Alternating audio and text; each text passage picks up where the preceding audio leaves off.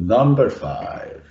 So we are getting an angle 0, 1 and we rotate it of an angle by 2 pi over 3 radian, okay? Okay, let's try to draw that, shall we? Even if you are not required to draw it, it's always healthy to draw it, okay? So 0, 1, also known as J vector,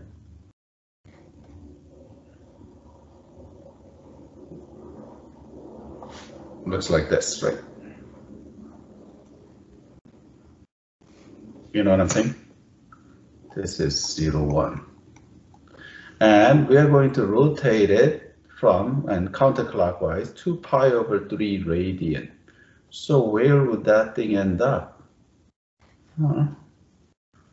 Hopefully you know enough of the unicircle thingy. So that looks about like 2 pi over radian now, doesn't it?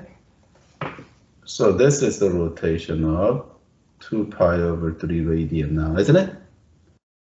All we have to do is figure out what this thing is. You know what I'm saying? And then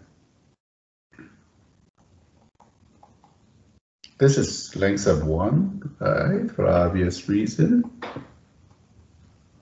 So is this side, so this vector, is it negative cosine 30 degrees?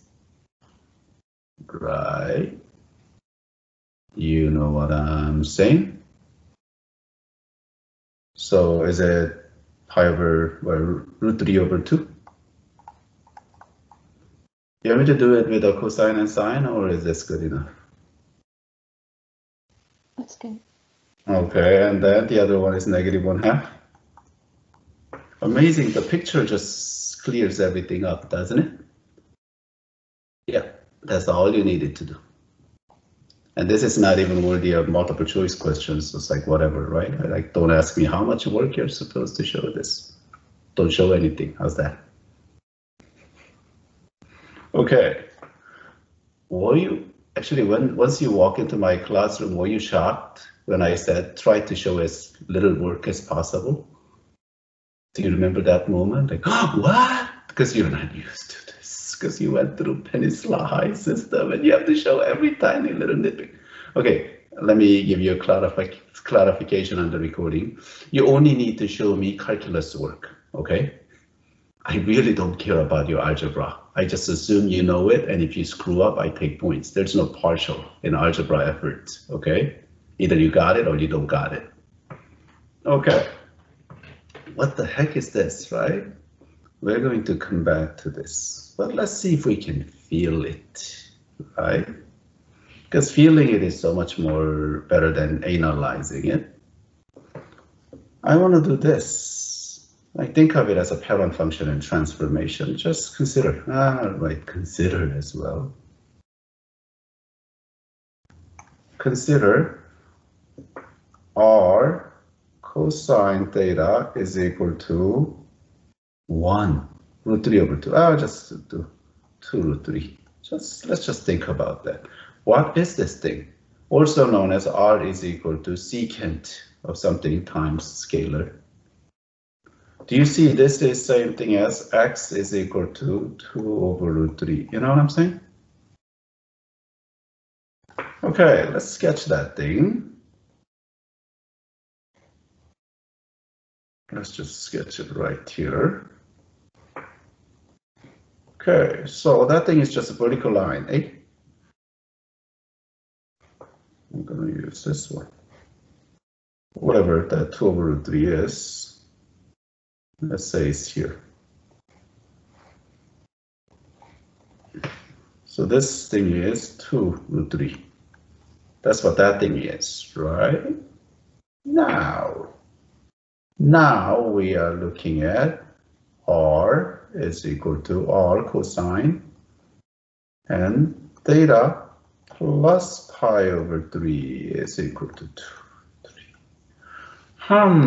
Whenever you replace x with x plus something, that's a translation towards the negative x-axis. It moves to the left.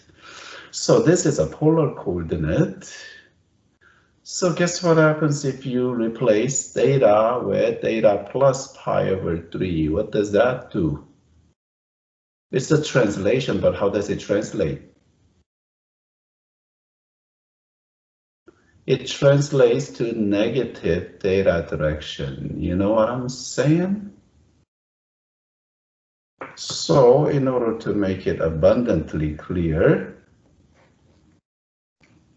I'm gonna, that same distance. Oh, I regret putting this thing so far. Okay, let me try to move it. This thing, I'm gonna move it in so that I don't have to go as far.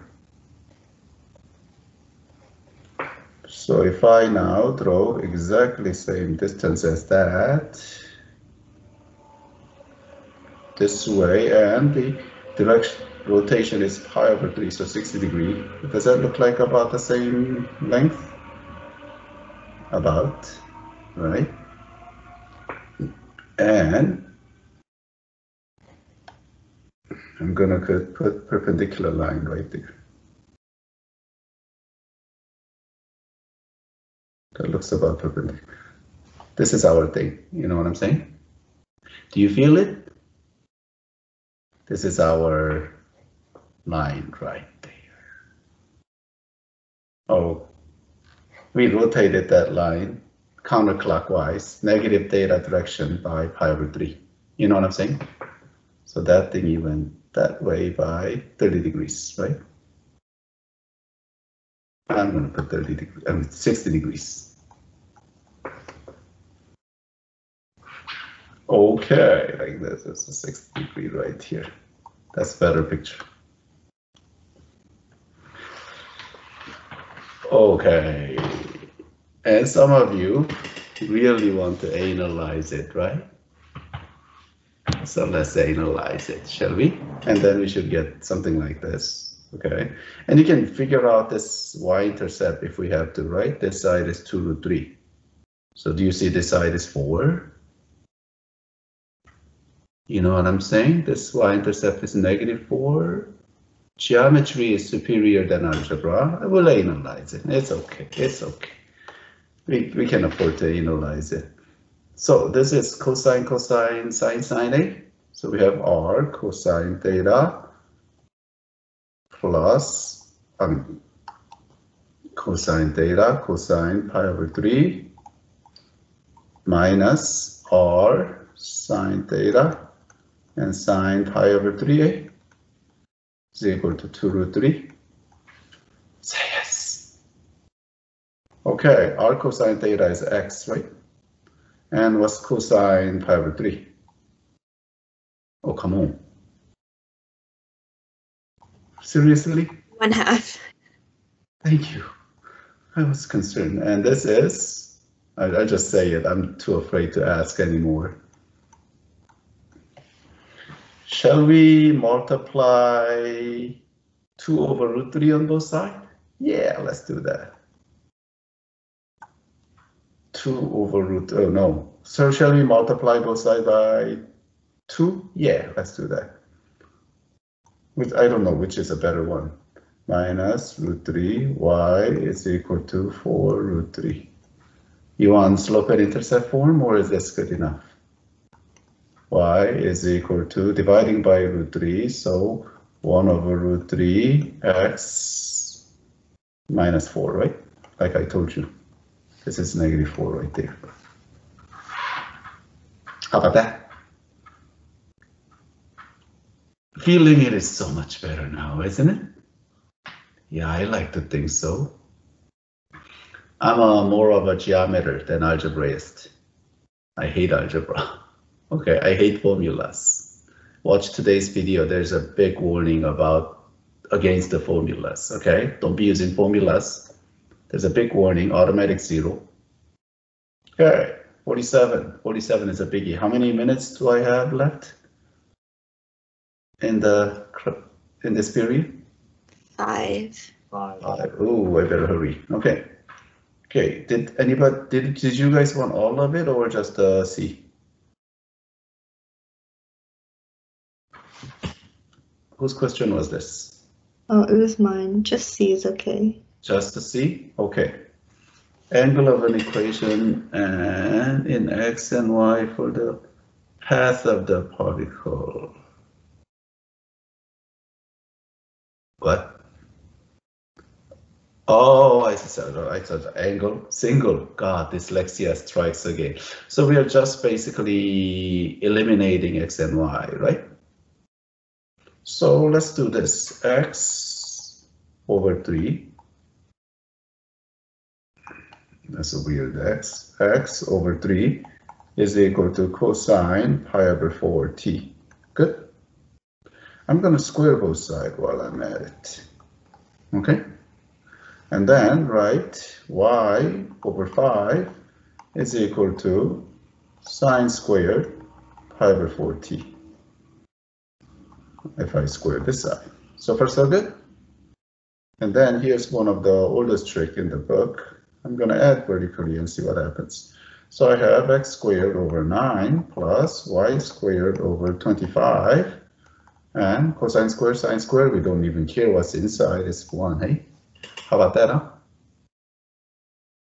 That's an amazing trick now, isn't it?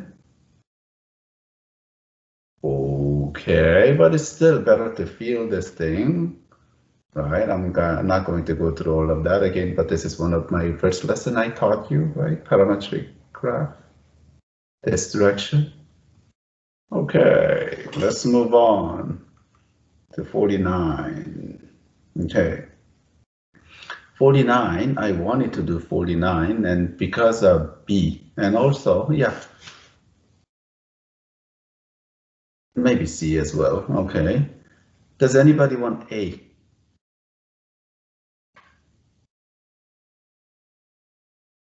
Nay? Nobody wants to. Actually, it's kind of important. So I'll kind of do it. How many minutes? 3. 3. I'll do it fast. Okay, if I run out of time, you guys can quietly leave. But vector function, let's just get the concept of a vector function, because many of you messed this one up on the test. Okay, this is a vector function, isn't it? It's same as parametric, just x and y written as a vector. And then we want the velocity vector, okay? And velocity vector is 2t here, and then u, 6 over 5, t squared here. Good? Okay, and then magnitude of the velocity vector at 4, you can do that, right? You just plug in 4, so we can do this. And then you can figure out whatever that is, which I will just copy from the Dropbox note, 104 over, no.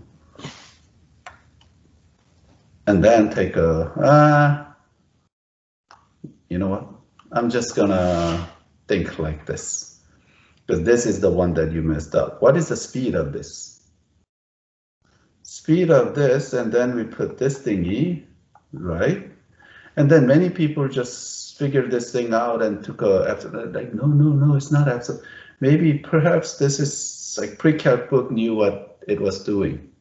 Do you remember that double absolute value sign? In case you're this in a higher mass, this is known as the norm of a vector, size of the vector. Okay, it's not same as an absolute value. Many of you mess this up. Okay.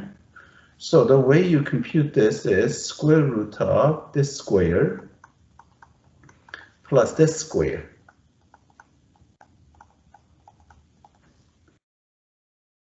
You know what I'm saying? And then you can figure this thing out. Right, and this thing turns out to be 104 over 5. But this expression itself is very, very important, okay? Now, this is what I wanted to do. Total distance traveled as opposed to total displacement. I'm going to do displacement first. Displacement is this, isn't it? I'll just write delta R. And that is, what do you integrate? From 0 to 4, you integrate this velocity vector. okay, which is just this thingy, 0 to 4, 2t dt, and 0 to 4, you just do this component-wise. You know what I'm saying? So this thing gives you a vector. You with me? And many of you did this and found the magnitude of it. No. That's not how you do it. As opposed to the distance vector. Distance is not a vector, it's a scalar. And then what do you integrate? This is a huge concept in calculus. This is what you do. And what that means is you take this expression that we found, speed. You integrate speed, and speed and velocity are not the same thing. I mean, in 1D, it's an absolute value of it, but in 2D, they are not even the same species. This is what you do. Not even close. You know what I'm saying? And we get an ugly, ugly number. Good? Okay, then I will do C. So you guys can carry these two integrals out, right? Actually, this one is pretty complicated, but most of the time, this is a calculator. And many of you messed this up on the quiz. Okay, that's why I wanted to go over it. And then C. Okay, dy over dx. Okay, dy over dx. There are a few ways to get it, including, solve it for one and plug it in. Wow, that's a lot of work, right? So let's try to be a little bit clever, okay? Now, yeah, let's be clever. So I'm going to calculate dx over dt, and dx over dt is the derivative of the x component. Where's my x there? So we have 2t, and then dy over dt, and there's my thingy. 6 over 5 t squared. So far so good. So I'm going to calculate dy over dx, and that is this thingy over this thingy, correct? So I would have 3 over 5 t. So far with me.